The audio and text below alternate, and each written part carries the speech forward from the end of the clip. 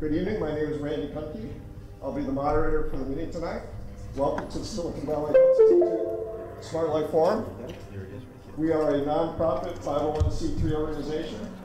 We get revenue by a door fee. It's $10 to come in for one evening, or you can join us, become a member for $60 a year and enter for free.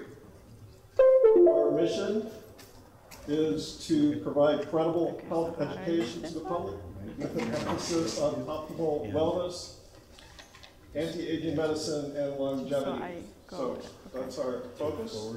And if you hadn't already checked in at the front door or at the front desk before the evening started, please do that.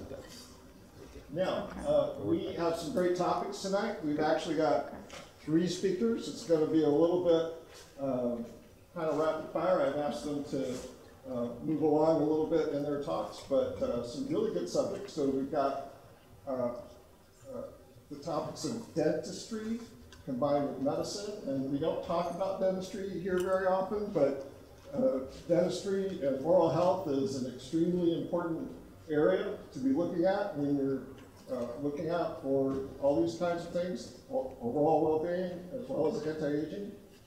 And then our second talk is on raw milk, and I was able to spend quite a bit of time before this meeting with our raw milk speaker, and he's got a lot of really great things to share with you, and I'm excited, looking forward to that. We normally we'll probably break. We'll have a really quick break to change speakers after about 40 minutes, and then we'll have another break, maybe a little longer break, where you can have snacks and visit with each other a little bit at around 9 o'clock. Okay. That said, there were, let's see, I know there's one question. Normally we would have questions, but given that we're starting late, I don't really want to open the floor up for questions, but one person did come to me and say they had a question, so that person, yes. So stand up and throw it out what your question is, and we'll take that one question. The subject is red light therapy, red light for eyes. There's people that recommend it to my wife. They sell infrared red light therapies for skin and for the eyes. Did anybody have any knowledge about the red light therapy or red lights for eyes and skin? Anybody want to volunteer to answer that? I actually can say a couple things about that myself. So yes, good stuff. I know people, one of my brothers did the research. So for example, in his bathroom at night, he would switch it over so that there was a red light in the bathroom, and if he had to get up and go into the bathroom at night to use the red light, because the white light will wipe out your melatonin. There's another aspect of red light, which is, say, near infrared light, which is also very nurturing and healing. And there's also infrared saunas, which are more of the far infrared, which is a little bit more about heating and getting yourself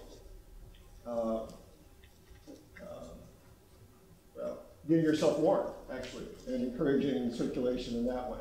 But the near infrared penetrates your body and will go in about 1 inch or more, and it's quite therapeutic. Heard anything about eyes? I don't know. I've tried it on my eyes myself, and I can't say that I've had any particular results from that, and I don't know if I didn't do it consistently or long enough. It's probably quite safe.